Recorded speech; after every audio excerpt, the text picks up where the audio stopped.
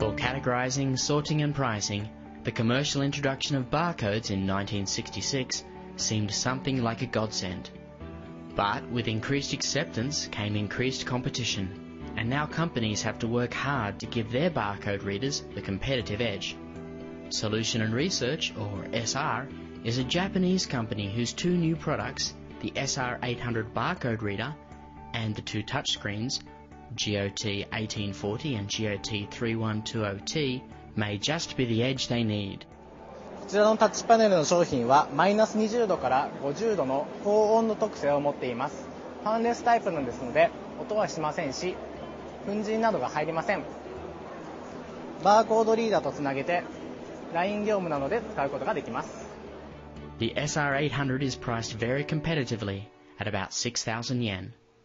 Luke Froling, DigInfo News.